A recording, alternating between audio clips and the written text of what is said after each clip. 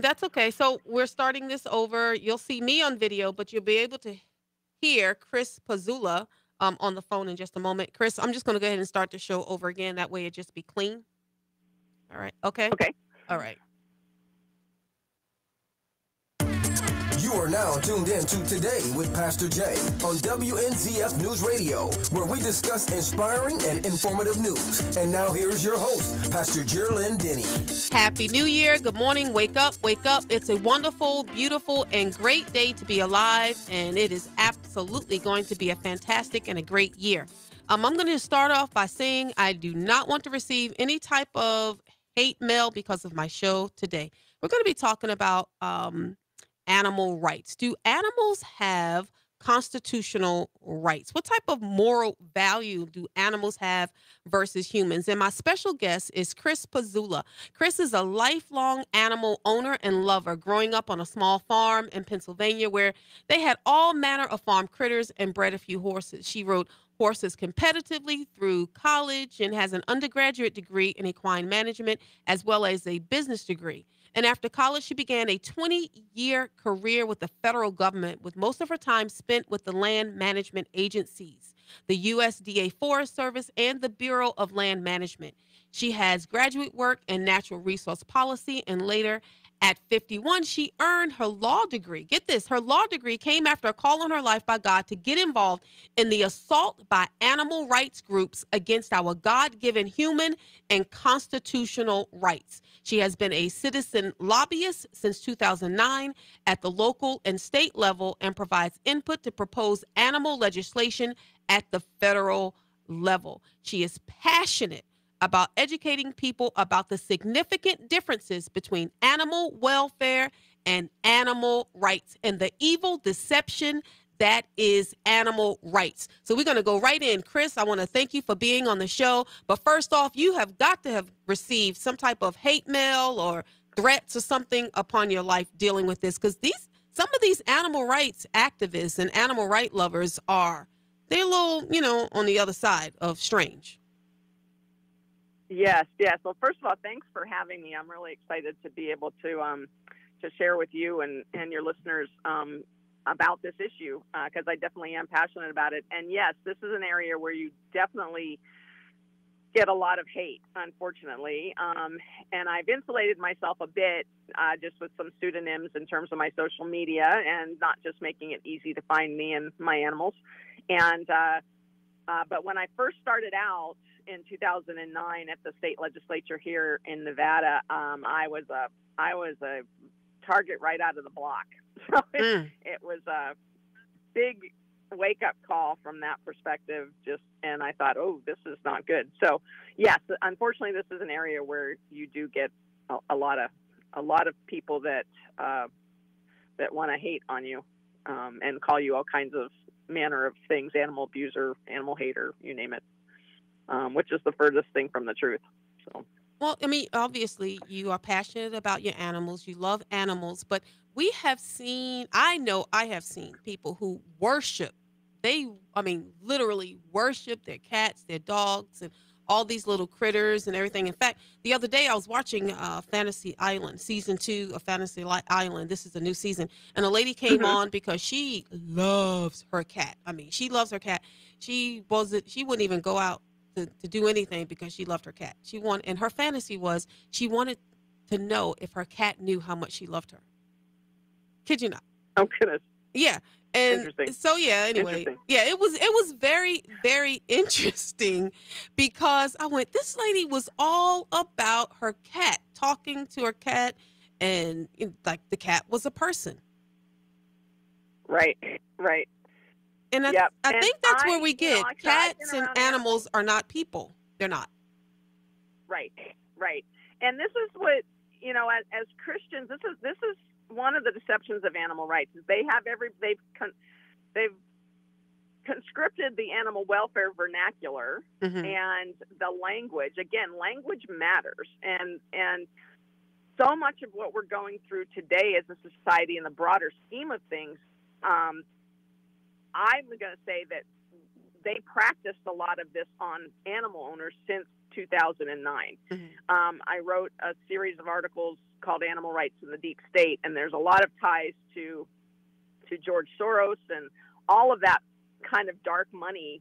And when you dig into it, the disruption to our food supply, to control our food supplies, that's all animal related. And so these groups, there's ties to all of that broader agenda to control us, and they've been able to make the whole issue of animals so emotional that people just knee-jerk reaction to things, and they don't even think, which again is part of what they try to do. They try to control everybody by their emotions, and unfortunately this is one area where they've been hugely successful. Well, when you talk about removing meat from, I'm seeing there's a new wave of removing meats from our diets. Yes. Yeah, just saying no. Yes. All animals, regardless, leave the cows Yes. alone. Of course, we know there are certain religions that even worship cows, but it's just Right. it's just strange to me. How far has it gotten? I mean, and it just seemed like it's over the past 10 years or so, it's been a huge leap, especially over the past couple that I've Yes. been seeing it. Yes. There has been a huge leap, and that's, again, because I think this is one of the most dangerous issues with regard to the erosion of our human rights and our constitutional rights out there, because it is masked as something that it's not. And, the Bible teaches us that, Satan comes wrapped in shiny little packages, and something that looks good and warm and fuzzy. And, of course, sad puppy and kitten eyes look warm and fuzzy.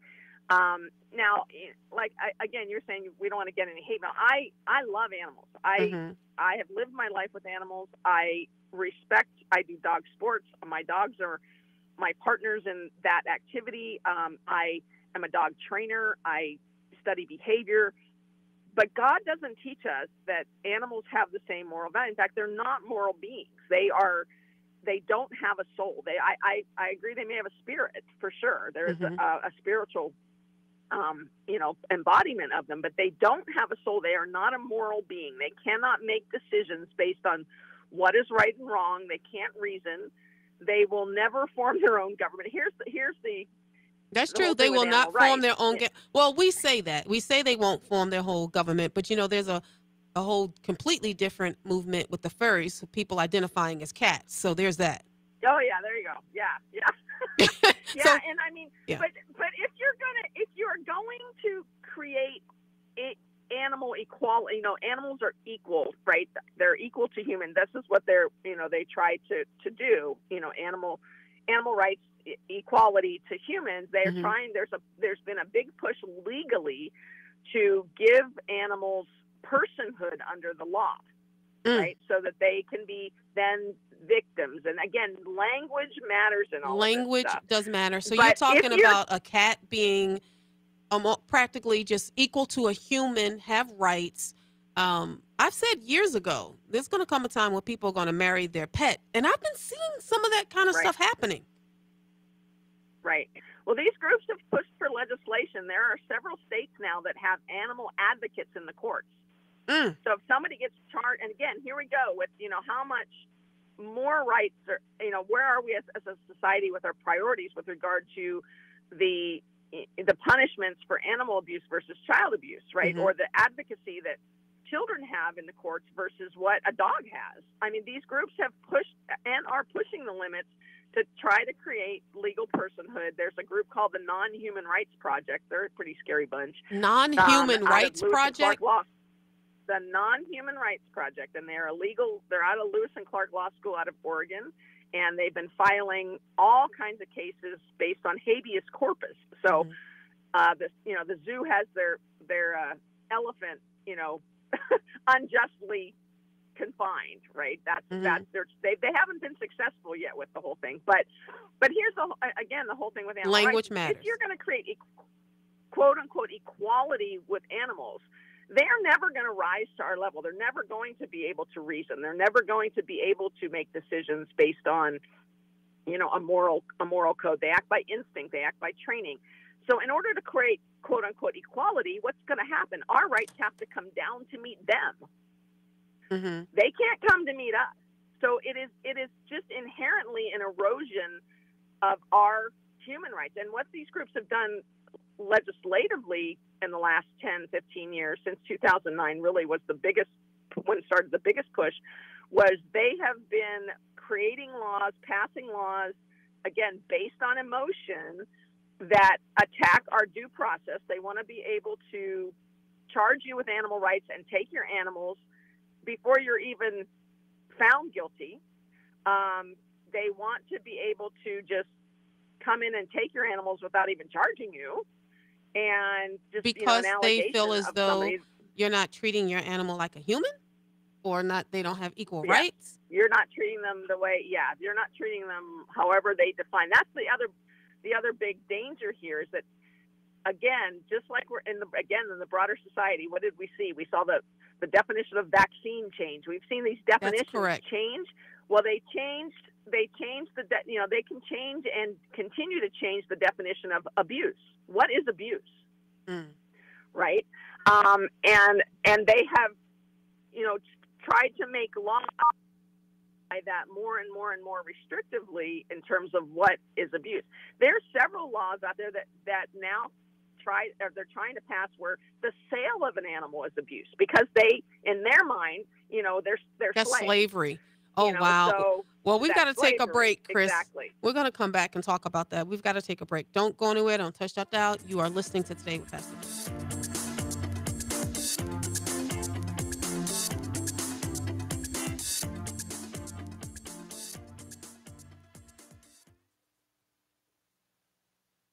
Okay. Chris, if you were to give yourself a title, what would it be? You are a human rights activist? What? Oh, geez. I know. I don't even know. Yeah, I think we're the true animal advocates, right? Okay. I mean, we're the animal owners and experts that really do respect our animals for what they are. All right. Well, we're going to come back in from the break. Mark, you've got my Who Let the Dogs Out. But human rights advocate. Yeah. From this perspective, that's probably okay. All right. Let me know. Welcome back to Today with Pastor Jay. And everyone's trying to let the dogs out. And my special guest is Chris Pazula. And I say that because right before the break, we was talking about zoos and all different types of things. And there's some legislation going around if you own an animal, if you try to sell an animal. I mean, it just goes on and on and on. And everyone's trying to let the dogs out. I was speaking with my daughter, my youngest child, 18, and she has a cat at her dad's house. And I'm allergic to cats. And she was telling me the differences between dogs and cats. And dogs go, this person feeds me, this person shelters me, he must be God. And then cats go, this person feeds me, he shelters me, I must be God. So yes. The difference between dogs and cats. But now here we are. It's as though people are worshiping creation instead of the creator. They're equaling animal rights to human rights, and it's not the same thing. I mean, what type of constitutional rights do an animal have? Well, they don't have any. I mean, they shouldn't have any. Mm-hmm. Again, with regard to, they're pushing to get them. They're pushing, actually in Florida. Don't listen. Don't talk about my state. Go ahead. What's happening in Florida? This happened a number of years ago, where they put into your constitution that pigs have the right to have a certain amount of space.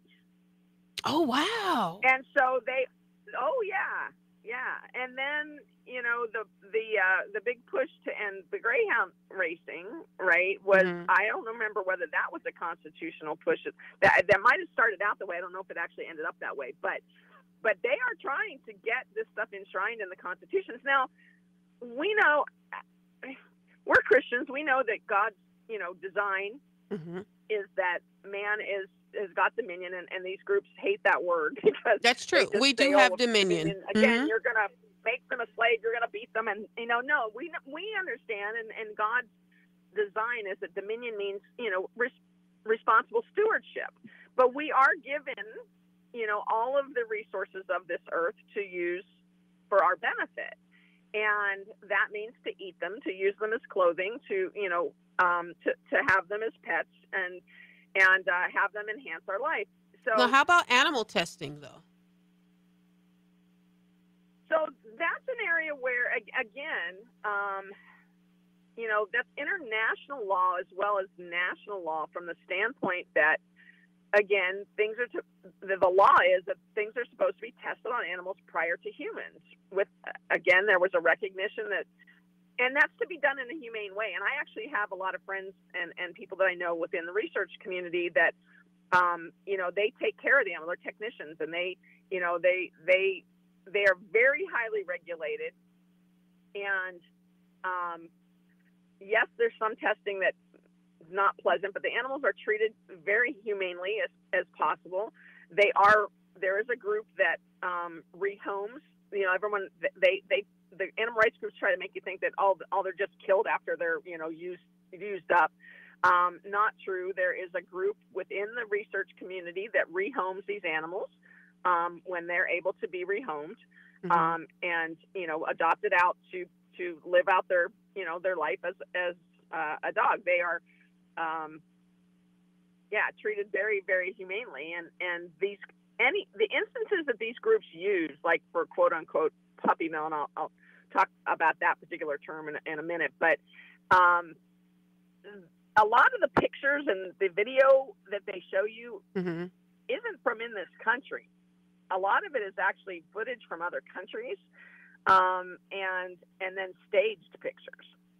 We've got evidence of that in a lot of these cases. But again, this whole notion that animals should be equal and we should treat them well, the last time I equally. checked, Jesus Christ did not die for the sins of animals. I'm just saying.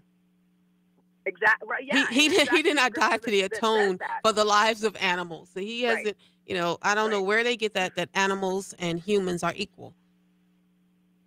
Right. And he did not die for which is kind of proof that they don't have a soul, right? If he didn't die for that's true for them, they were not created in his image. They were not created right, exactly, and so the whole. But I always tell people, I don't care whether you're a Christian or whether you're an atheist believing in evolution. At the top of both of those scenarios is man. Even if you just believe in creation and evolution, or in evolution, not creationism, it's the survival of the fittest. So some of these, it just doesn't make sense in any really worldview with regard to. So I'm trying to figure out the end game.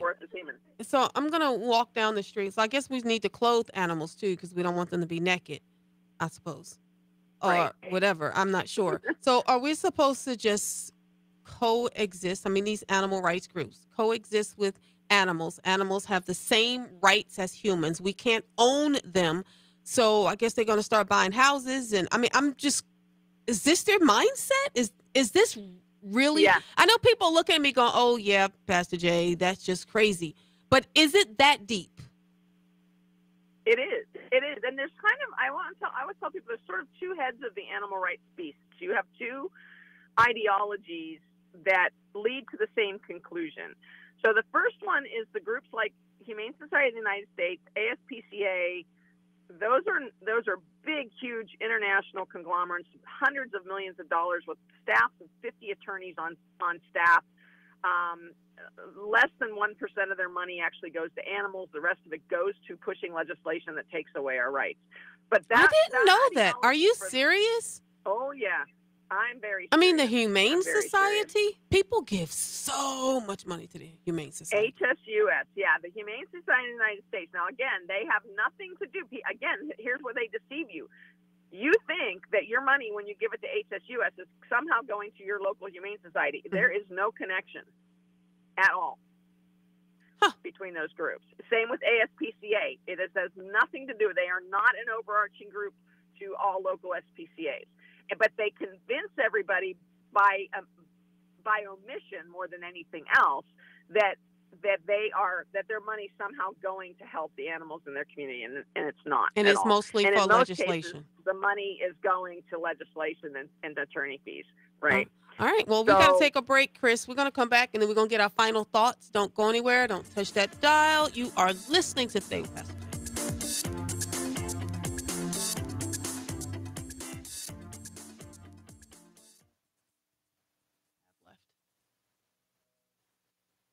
Okay, we have 3 to 4 minutes. It goes by pretty fast. I'm gonna have you back It on. does. Yeah, I'm gonna have you back on another time, and we'll focus on this because this is crazy. I really want to get Okay, I'll just into. finish this spot. Okay, yeah, we'll This finish. spot, Yeah, we'll and then finish this, I'll and then what we'll do is down the road we'll bring you back, and we'll start looking at maybe some of this legislation and maybe what's happening okay. here and what some of the big pushes, and then give people information on what they can do. So we'll do that at another Okay. time. But or maybe there's something we can do now. I mean, I don't know, but we'll see. We'll do final Yep. thoughts, and I'll Yep. I'll give you the time. I just need to give a shout out to my sponsor when we come back. Okay. Want to give a thank you and a shout out to Steve Verrier, theFloridaMortgageCenter.com. Thank you for sponsoring Today with Pastor Jay, and also want to give a shout out to Church on the Rock. Thank you for being a sponsor of today. Woo, Chris, this is a lot. We've got a final 3 to 4 minutes, and what would you like the listeners to know right now? What's important right now? Because I'm still blown away over the Humane Society and all these other organizations spending their money in legislation. You don't even think about that. You think Yeah. it's all about the dogs and the You don't. cats, and yeah, no one knows that. Yeah. And I guess that's my final thought. People need to do a little bit of research. Use some discernment. If you hear something that's just in your gut, you think, dig into a little bit more. Don't just take it at face value. Don't just give in to the emotion. As Christians, again, these groups use our inherent love of animals against us, and we fall for it. And if you find yourself hating a human because you heard a story about a dog getting hit by a car, or somebody alleged to have, done something to an animal, and you find yourself hating the human for it, take a step back, especially as a Christian, and just say, how do I need to look at this? I'm not saying that I'm not advocating for the abuse of animals at all. I love animals. Like I said, I love my dogs. But they're dogs, and I'm not going to put their worth above any human, whether it's a stranger or family member or anything, because that's not what we're called to do as Christians. And so I think it's an area where we can get ourselves really sort of wrapped around the axles, and going down a dark path of just falling into their ideology of hate, because the ideology of animal rights really is human. They hate humans. They really do not value human life. And we need to be careful to catch ourselves not to go down that. Yeah, not to go down that path with them. Right? We can love animals and love humans at the same time. But they're not equal. Animals as right. We can value animals for what and who they are and what they provide in our life, and respect them. I always say animal rights is usually disrespectful to the animal, because we put human emotions on them. We put human expectations on them that they can never meet. That's really disrespectful to that animal and to how God created that animal. Right? So I try to get people to just really take a look at this from a totally different perspective than getting sucked in by the emotion allows them to do, if that makes sense. No, it makes complete sense, because, when you look at some of the laws against animals, the cruelty laws and the ones against child abuse, I said that before, it doesn't make sense. Some of these laws are extremely strict when it comes to animals, but yet they'll take a child and put them back in a home, the parent or whoever it was with the abuser getting no time. I mean, it's just, I've never, it blows my mind. It really, truly blows my mind. But yeah, thank you, Chris, so much. It is incrementalism for sure. So we just need to be watchful of that. So, well, thank you so very much. So much for having me. I'm going to have you back, and we're going to get into, because I want to find out what's going on here in Florida. See what's happening here, and and what's happening in other parts of the nation and the world, because if it starts one place, it'll start spreading like a cancer all over, especially if you allow it. And if you have your head in the sand and you are not aware. Oh, thank you so very much, Chris. And thank you guys for listening. I say the trouble with people is not that they don't know, but that they know so much that ain't so. Get in it, find out what's going on. Yesterday's gone, tomorrow's not promised. What are you going to do today? Today, you're going to do some research. You're going to find out, and you're going to be in the know. Happy New Year. God bless you. And thank you. Have a great day.